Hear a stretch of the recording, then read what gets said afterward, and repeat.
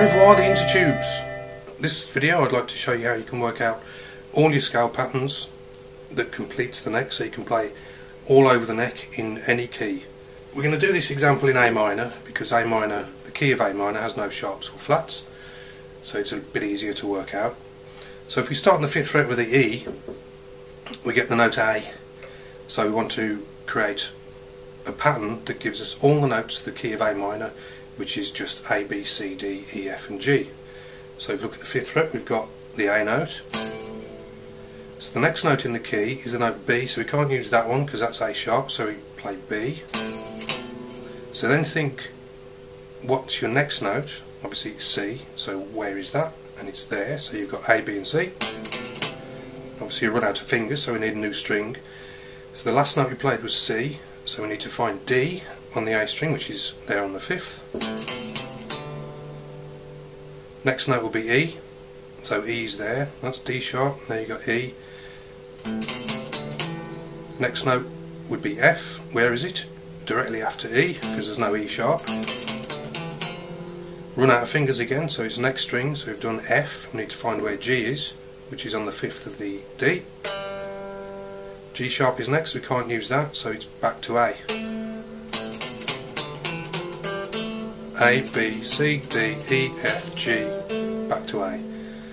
For the second half, we need to know what the next note is, which is B.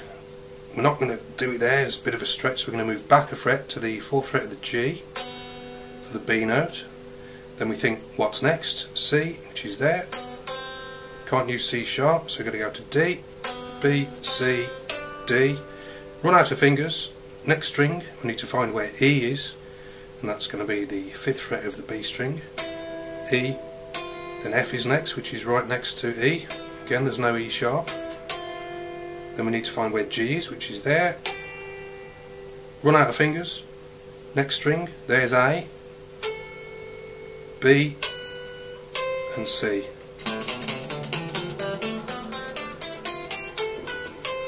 That's how I worked out my shapes or modes or whatever you want to call them for now.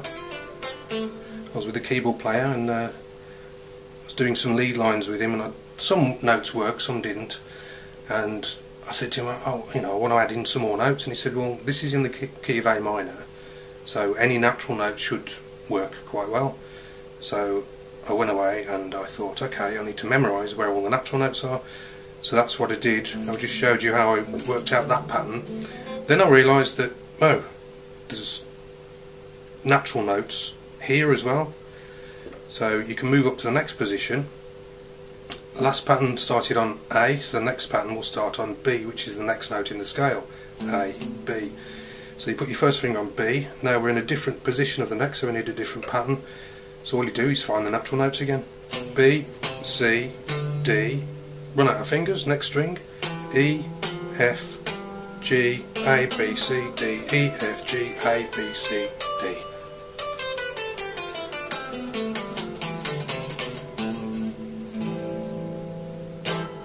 So that's the key to it really.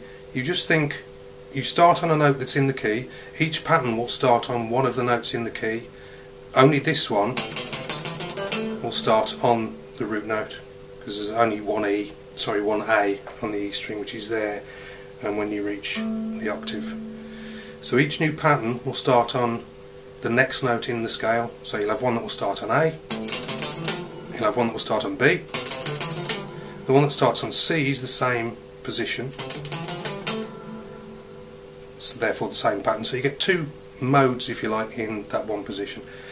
Next note will be D, so new position. Then you look to E and you get another shape.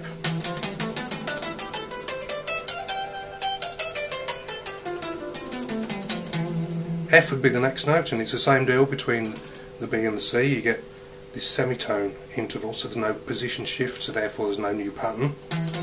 So you start on F. You don't have to start on F, but that's what it would be technically, but you can use the E as well. Then you'd start on G. I mean, you don't have to memorise them. I'm playing these two quickly, but I'm really showing you how to work them out yourself. So that would start on G, And if you wanted to work that pattern out, you just think what's next in the key, which is A, which is there.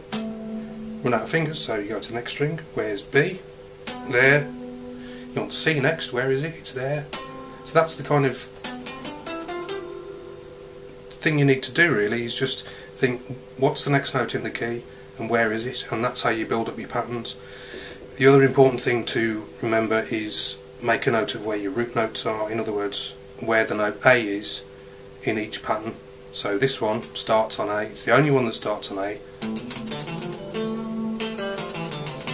It's the natural minor scale, otherwise known as the Aeolian mode.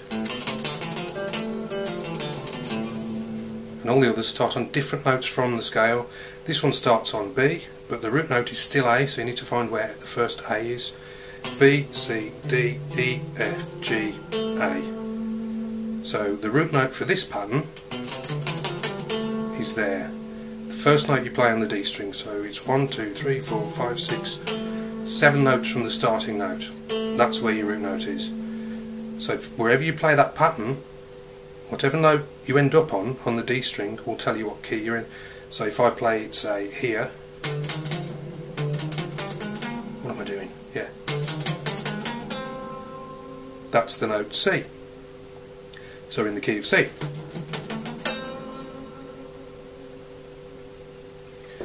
So work out where your A's are on all of those patterns. For example, this one. The second note we play is A. This pattern was the one that we did up here. It starts on G. It's not the root note, it's just the starting note. It's one of the notes in the scale. The second note you play is where your root note is. So if you wanted to play that, say if you've got a particular lick you like playing in that shape, and you wanted to do it in the key of E, you'd make sure that the second note you play is E. So your little finger lands on the root note, being A. So if you wanted to do that in the key of E, you'd start on D, so that the second note you play is E, which is the key you want to be in, because that's where your root note is. So if you're in the key of E,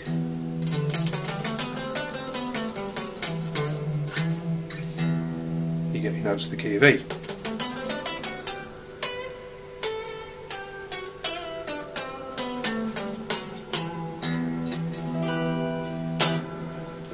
And that pretty much wraps up that.